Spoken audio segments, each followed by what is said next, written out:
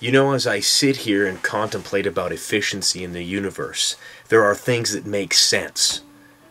Like the way that Captain Picard ran his ship, that was efficient. Nintendo Entertainment Systems, that's efficient. Bacon, my mustache, they're big time efficient. However, efficiency in machinery, that's inefficient. Okay? Transferring energy from one type to another is never 100% efficient. It is inefficient. And I believe that it is within that inefficiency that your confusion about calculating efficiency, energy efficiency, was born. So why don't we take the time and do an energy efficiency calculation right here, right now. So here we have an efficiency question. Now, the reasons that these questions are confusing at times is in identifying parts of the formula, okay, which is which. Because I will tell you the formula right now. Let's write that down first. The electrical efficiency, I'm denoting as F, equals the output energy over the input energy times it by 100%. One thing that you must remember is that no machine is 100% efficient. It just doesn't exist. So we have, let's paint the picture here. What is the electrical efficiency of a 100-watt light bulb that produces 5.7 kilojoules or 57,000 joules of heat when it's on for 10 minutes?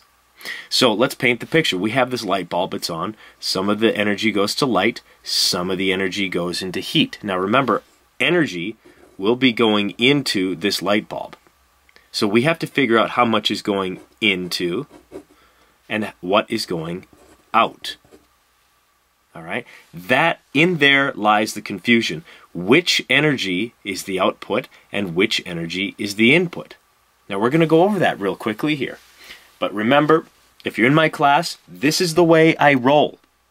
When faced with a mathematical equation, or a question I should say, in science, it is so important to organize your thoughts clearly. Don't just go off and say, I know what I'm doing, I can do this in my head. That's another source of confusion and error in my classes. Okay, if you're good at that, fine, go ahead and do that. But this is what I do. I'm going to write down what is given in the question. Okay, so we have 100-watt bulb. That is power equals 100 watts. Okay?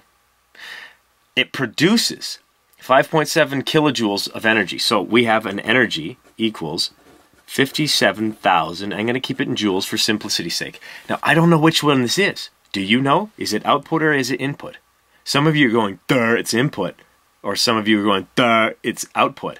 So which one's right? Well, if you know your questions, efficiency, produces is a key word here. Produces means that it is a product. It is the product of when electricity goes into the light bulb and goes out. So this is actually our output energy. Sorry for those who thought it was input. You're wrong. But that's okay. You're wrong here and not on the test. So let's keep going. What else do we have? We have heat when it is on for 10 minutes.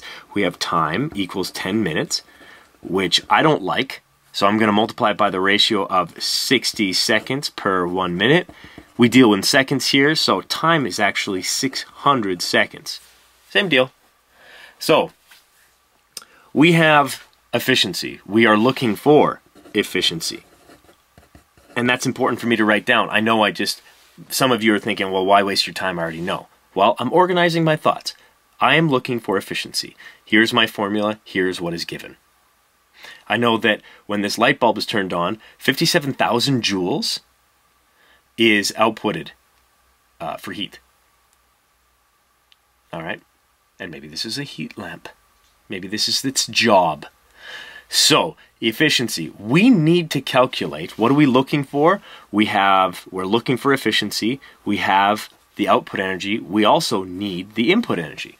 Well, it's a good thing this question gave us power and time, because we have this awesome formula that energy equals power times time, and we can calculate exactly how much energy is actually going into this bulb. Well, we know 100 watts And we know that, given our formula, multiplied by 600 seconds equals 60,000 joules. So, we have our input energy. We have our output. Now, I want to draw your attention to something. Remember, no machine is 100% efficient. So if you had difficulties identifying that produces means output and you just can't get it, well, here's a trick for you. You know that you need two energies, and you can probably get the different energies given what is already displayed here or given in this question. So, if it's a factor of I just don't know what produces means or how to interpret this. I have stress issues or something. I'm doing a major exam. Well, here it is. When doing efficiency, if you are given one energy and you've calculated another, the bigger number goes on the bottom. Okay? Bigger number of joules goes on the bottom. You got to make sure that the joules are converted into the same unit, kilojoules or joules, right? So the biggest number goes on the bottom. Okay, it needs to be in the denominator position because the bigger the denominator, okay, it means it's going to be less than 1. If you have a number that is greater than 1, when you divide output divided by input, then you've done it wrong. So a fail-safe is just go, oh crap, I got over 1, I need to switch these energies. Okay, for the rest of you who did know how to interpret it, good for you, that's great. But if you fall victim to brain farts in a test, the bigger number goes on the bottom. So all we have yet to do now is input this. So we have 57,000 joules on top. We have 60,000 joules on the bottom. We have, and multiply it by 100%, we have ourselves an efficient machine. This light bulb has an efficiency of 95%. That's a pretty awesome light bulb. Okay, that's not an incandescent light bulb, that's for sure. But like I said, maybe this job of this light bulb is a heat lamp, and we are looking for how much heat. So how much of this energy was lost to light? Okay, 5%. The remaining 5% was lost to light. This is a 95%. So let's interpret this again. So 57,000 joules of heat was produced out of 60,000 joules that went in. That is efficiency, and you are going to be expected to be able to manipulate this formula.